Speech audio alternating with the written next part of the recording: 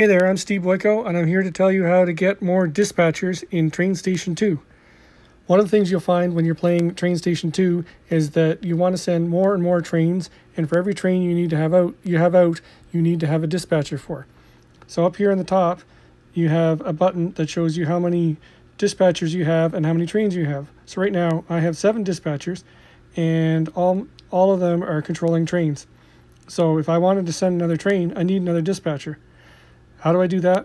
Well, first is when you start the game, at first you get 3 dispatchers, and as you go up in levels, like I'm level 87, you see, as you go up in levels, you get more dispatchers. So at level, you get 4, you start with 3, you get 4 at level 6. Usually you'll get an option to get dispatchers early by spending gems.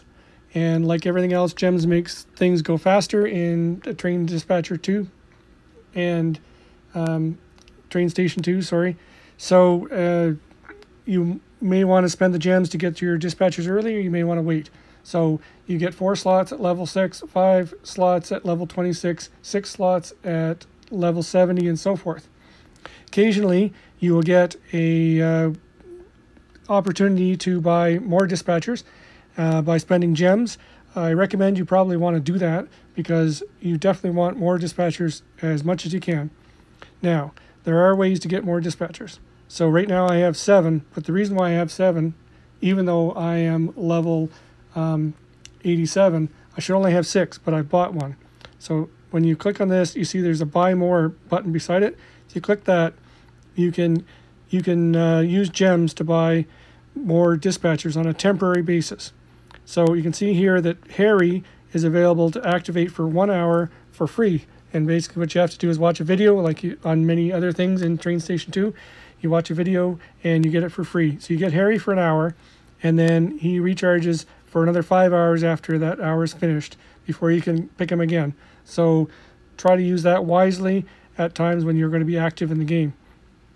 Now here I have used gems to rent Lisa for a week, and then I used more gems to prolong it for 7 days. So I got Lisa basically for 2 weeks. And the reason why I did that is because we're in a special event right now, and I wanted to make sure that I had the maximum number of dispatchers during this special event.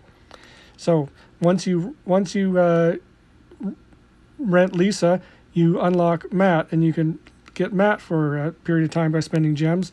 And if you unlock Matt, then you get to have Thomas. So if you want to spend a lot of gems, you can get a lot of dispatchers. But remember that gems eventually cost money, so you may not want to do that. Now here at the bottom, you can see dispatcher. My next dispatcher, permanent one that I get, unlocks at level 130 if I want to spend gems, or at level 150 if I want to spend, in this case, cabinets, which I can't even make yet. So I have to wait for that for the permanent dispatcher, but you can always get a temporary one here.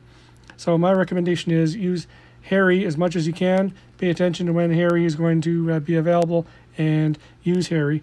And sometimes in the sale, not today, but sometimes you get the option to rent a package of dispatchers. So you might be able to get, say, Lisa, Matt, and Thomas for a certain number of gems for a period of time.